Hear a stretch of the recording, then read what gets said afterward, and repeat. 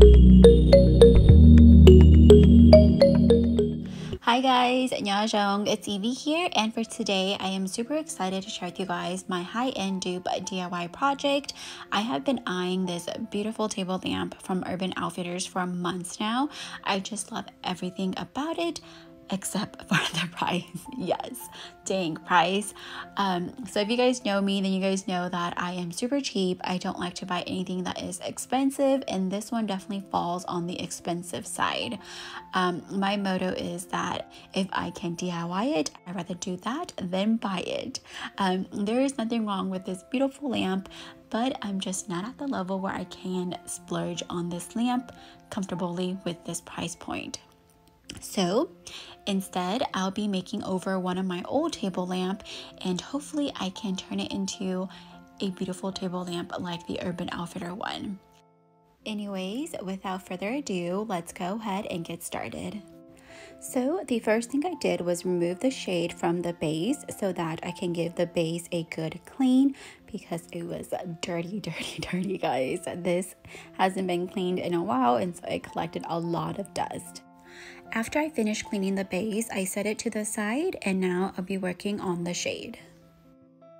For the shade, I'll be using these two items that I purchased from Dollar Tree, and they are these giant bamboo skewers and this luau skirt. Another option you can use are these wooden dowels instead of these skewers, as they are already good to go. However, I still like the skewers more because I was able to get more out of them, and as well as stretch my dollar farther.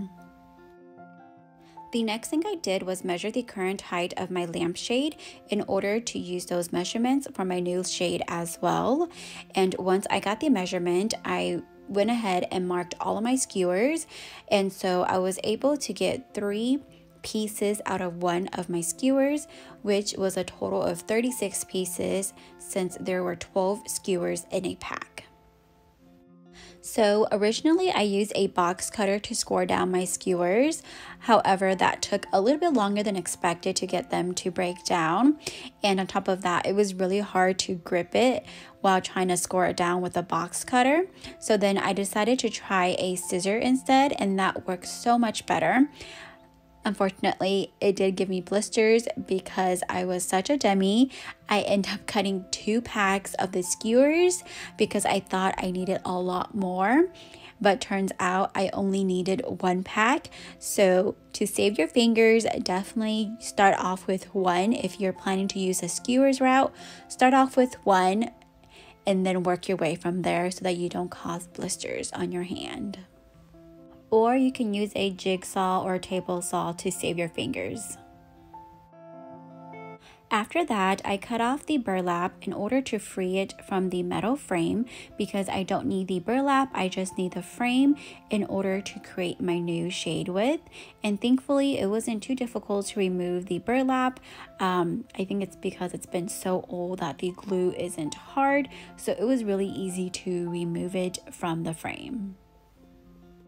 So now it is time to create the beautiful shade, and in order to do that, I'll be using hot glue to attach the sticks to the frames.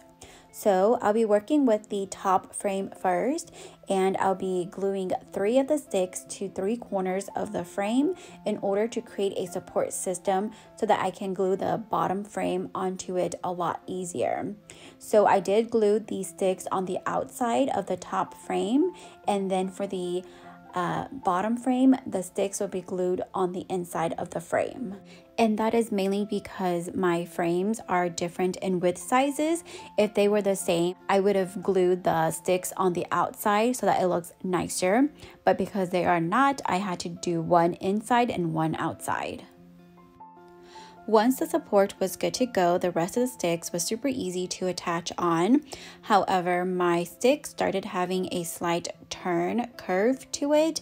I don't even know how that happened, but it did. I think it's maybe because the shape size of the frames are not the same, so it caused a slight curve to it, but that was an easy fix. I just had to readjust some of the sticks to kind of curve with it so that it kind of blend. It looks kind of funny, but I don't think you can really tell if you don't focus on it.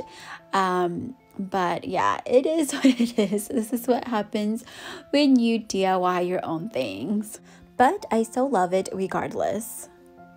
So the last thing I did was use the raffia from the luau skirt to cover up the frame with any imperfection, and this also helped give it a finished look.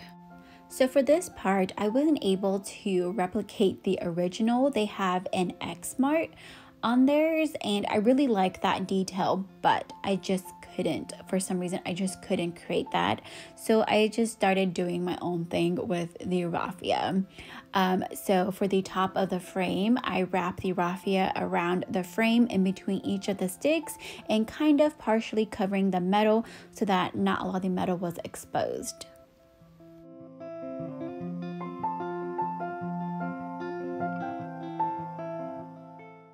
So because I really like the X detailing from the original one, I did something similar to it, but it is a little bit different.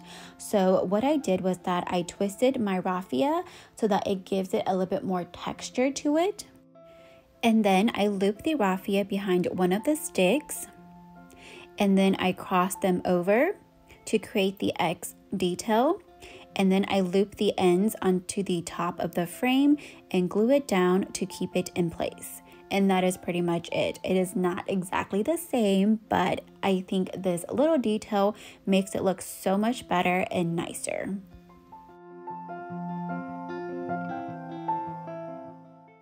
And so I repeated this process to the top of the frame. However, I did not do this to the bottom of the frame since the sticks were on the inside. And then I finished wrapping up the rest of the frame with the raffia. And so this is it for this DIY project.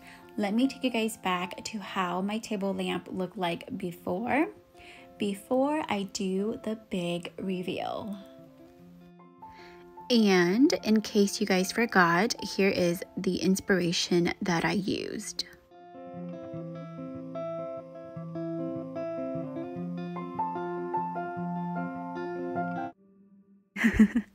Okay, I am done teasing you guys. Here is my new table lamp.